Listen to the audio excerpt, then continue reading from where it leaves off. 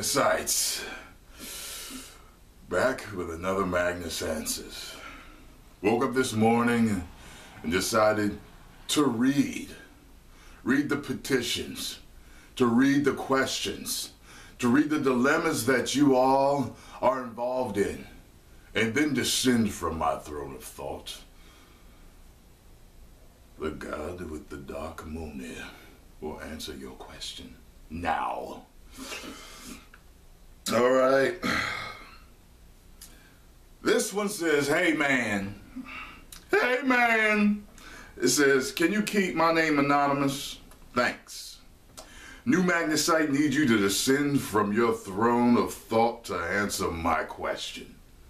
My question. That's how he would say it. My question. Okay. Now, so I'm apologizing for the length up front. I'll try to read it fast, y'all. All right. First, I just subscribed to you last week. Just doing my part to keep, to help you reach your 1 million mark. And I've already watched like 50 of your videos. Okay. You and Sarah, keep up the good work and I will continue to support your channel. Thank you. Here's the backstory for my question. Me and my girlfriend have been together for 2 years. And we went to the same college, but now I'm transferring colleges because I will have a better financial situation at my new school. I took this semester off from school because I got accepted late. So I'm at home working until January when I go to my new school, while she is at my old school. She has bad past experiences with long distance relationships. This is my first ever relationship, so I'm cool with it. She says keeping communication is the key. That's true. And I agree. But she wants to text me all day, every day. I mean 24/7. It's crazy how much she texts me. Then she calls me every night, and after I get off work, she's upset and says I'm acting distant if I haven't texted her after a few hours. I don't have anything to say because she texts me so much. Ran out of shit to say, huh? Let's see here. Yeah, then she gets upset and says I don't want to talk to her. She wants me to talk, but we're always talking, so I run out of things to say. That's what I said. One time I told her she was being clingy and I needed some space, and she got really upset. I'm still hearing about that to this day. It was the way you worded it, son. It's all in how you deliver it. I think she's afraid that I'm going to cheat or leave her, and I keep reassuring her that she's the only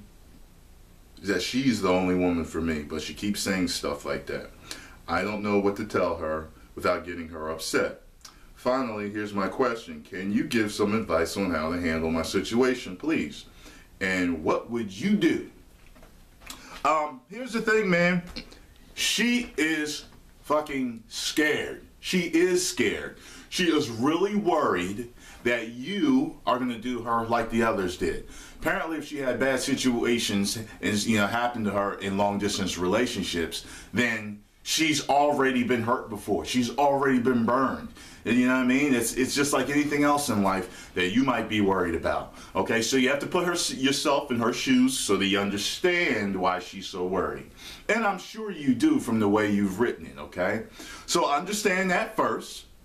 Now, then you want to communicate to her, of course, that you are not cheating on her. But you have done that, right? You've done that already. You've told her she's the only woman for you, and you made the mistake of saying you need some space.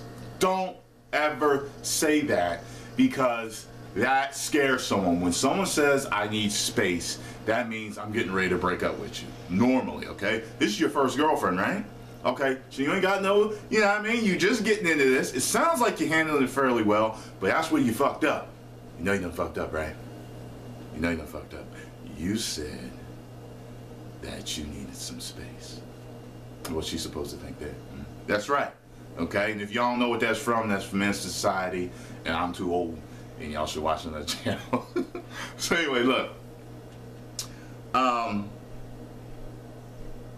You're gonna have to sit down and have a heart-to-heart with her. And what I want you to do is kind of come to an agreement. First of all, ease her fears. I'm not cheating on you. I know I said you were being clingy, which I kind of do feel that, but I'm in no way about to leave you or thinking about leaving you. You're the only woman for me. Trust me on that. But the problem is with law of attraction also, if you think about when people vibrate fear, when they think about things that they're fearful about, usually ends up happening. So you have to ease her fears so that you stay together, because what she's going to end up doing is she's going to end up making you angry and pushing you away into another woman's arms. That's what's going to fucking happen. Trust me, it can happen.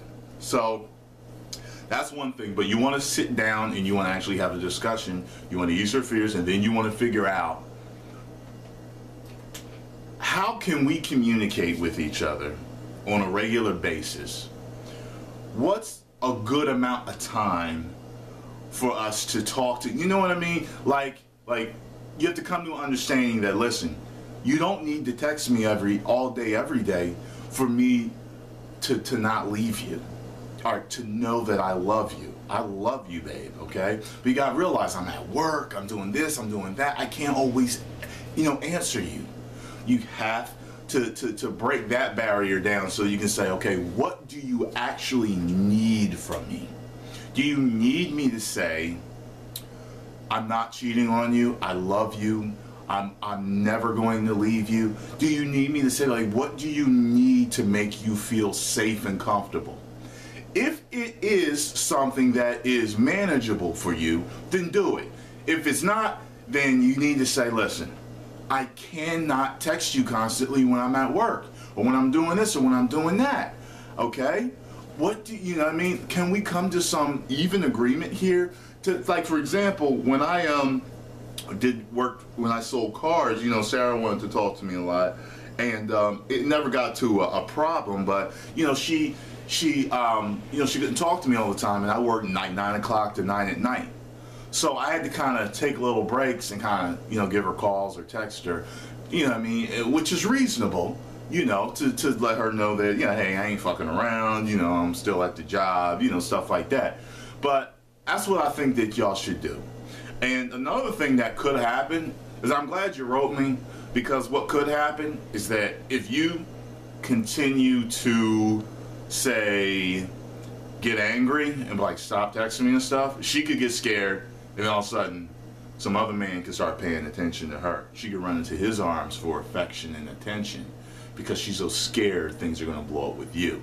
And that could be a whole nother hairy problem. You know what I'm saying? You don't want that. So next time, just call her today, sit down and have a heart-to-heart, ask her what she needs, tell her how you truly, truly feel about the situation, and that you're not planning to do shit behind her back, and you love her to death and so much.